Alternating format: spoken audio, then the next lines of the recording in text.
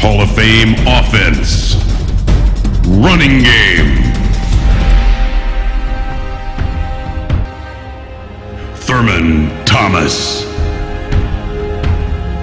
Twice named a first-team All-America, Oklahoma State running back Thurman Thomas led the Cowboys to their first-ever top 10 finish as a freshman. Thomas was adept at both running and receiving and was a frequent passing target. As a sophomore, he gained consensus All-America status as he finished 10th in the Heisman vote and was the Big 8 MVP. Injuries slowed his junior year, but he was back as an All-America as a senior and was once again the league MVP and a top 10 Heisman finisher. The Pro Hall of Famer played 13 seasons and led Buffalo to 4 consecutive Super Bowl appearances.